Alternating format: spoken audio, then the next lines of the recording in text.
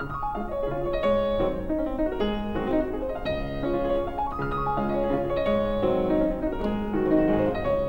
is a very, very great pianist. When they say he was, you know, #1, although once we went to a restaurant and it was right after Liberace died, and the maitre d' comes up to us as we enter and he says, "Now, Mr. Horowitz, you're #1. What do you mean #1? There is no #1, anything, you know. Well, you're #1, Liberace just died. It's incredible.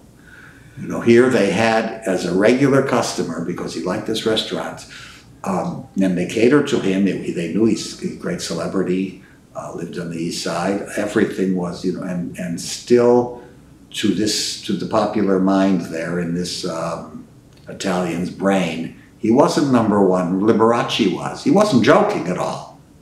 And Mrs. Horowitz looked at me sadly and said, "Yes, that's where we are. That's where we are."